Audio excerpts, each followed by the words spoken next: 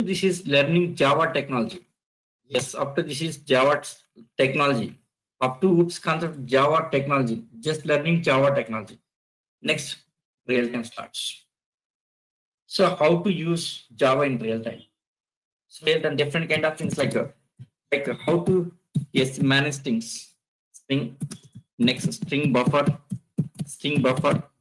yes yes string builder, next string tokenizer, tokenizer, tokenizer, string tokenizer.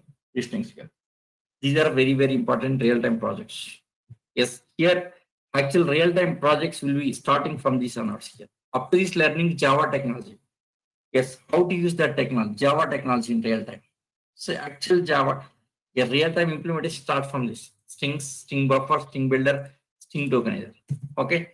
Yes, after finishing this, next is yes, data conversion topic. Data conversion.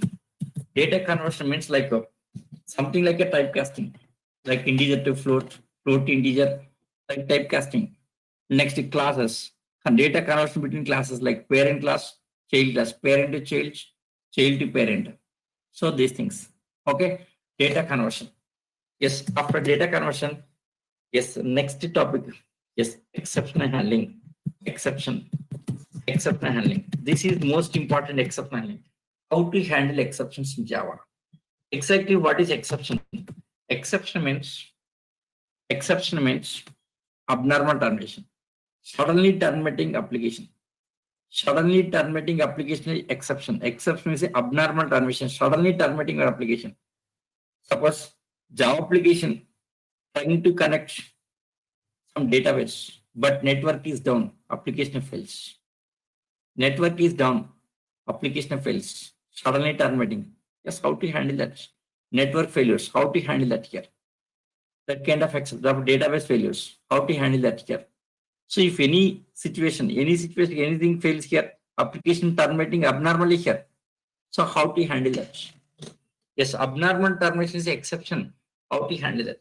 Suppose sometimes getting something like divide by zero. Suppose, for example, 10 by 0 may be getting divide by 0 means infinite value. That value is not known. So this is unknown values. If unknown instruction comes, then application terminating abnormally. That is nothing but exception. Exception is a abnormal termination. Suddenly stopping application. Okay. Suppose, for example, there is a banking application. Some transaction is going on. Suppose debit or credit transaction is going on. While transaction is going on, suddenly application terminated abnormally. What happens here? Loss of transaction. Transaction.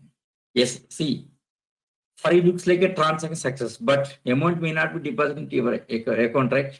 That case here, that scenario, displaying one message. Server in busy, network in busy. Please submit again. That kind of message. Okay. Yes, that kind of things is nothing but exception handling. So that facility available in Java, that kind of facility available. Java provides exception handling features. Exception handling. Okay, after finishing exception handling here, next collections. Most important is collections in Java here. Collections. So what is exactly collections here? One second. I'll tell you one scenario. Collections. Collections nothing but collections just a temporary memory to store some huge amount of data. Some data. One second.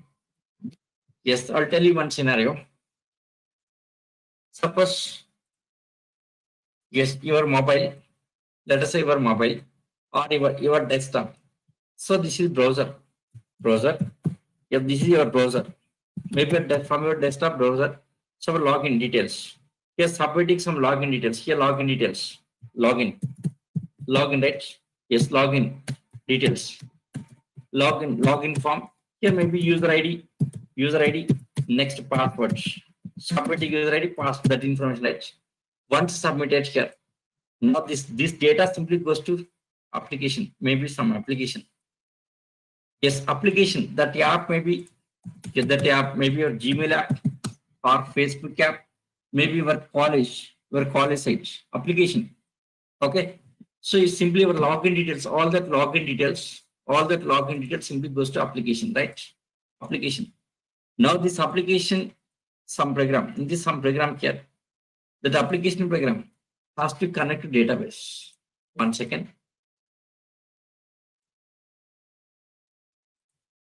Yes, here there is a database.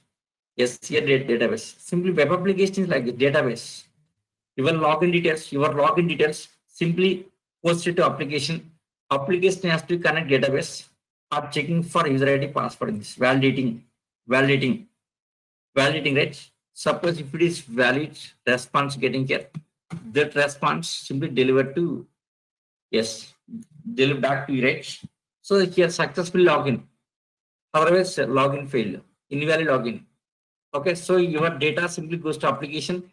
Application has to connect database, checking database, right? See, every time of login, connect to database, time taken. Connect to database and fetching data and validating, time taken.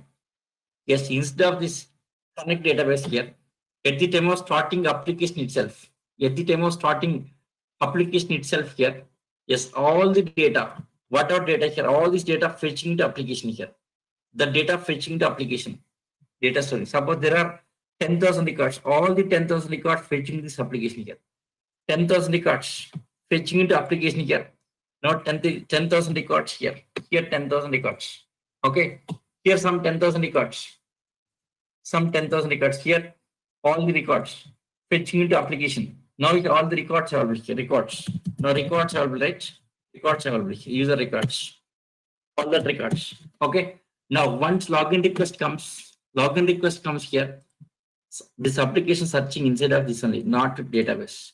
Need not to connect database. Not necessary. Every time not necessary here.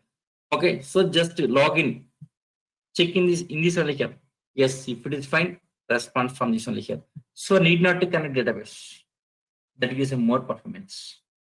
Then how to store these records? Temporarily storage these records here. Collections. This is collection. Collection components is the way to store records temporarily in your application. Application maintaining some records temporarily for the collections. Using collection component, you can maintain this. Okay, collections. Various kind of collections is nothing but somewhat like a data sectors, like a C language data sectors concept. This is data sectors in C language, like a single linked list, double linked list, stack, queues, and trees. Right? Same concept here also available. Collections, data sectors. Okay, like list components, next queue components. Okay, next map components here. So list, queue, map. Yes, different kind of components here. In this list, different type of list components like array list, next linked list, next stack, queue, next vector, different kind of things. Yes, queue components, double-ended queue, single-ended, something like this. Maps, hash map, hash tree, like this. There are different kind of things here. All the collection, yes, depends on requirements. You can use different kind of collection component. That depends on requirements. Depends on data. Sometimes structured data, some collection component. Unstructured data, some other components. Structured data, unstructured data, semi-structured data. Suppose if it is structured data, some collection components are recommended. Next, unstructured data, some other components are recommended here. Semi-structured data, some other components. So depends on data, we have to decide that. We have to decide it here. Okay, right? So collection components. Yes, after finishing collections here. Next, fifth one, IO streams. Yes, IO streams. It's IO streams. Nothing but a file handling. Just a file handling. Yes, file. This is most important, file handling. In real time, you have to handle different kind of files here. It's a file handling. See various files like text files.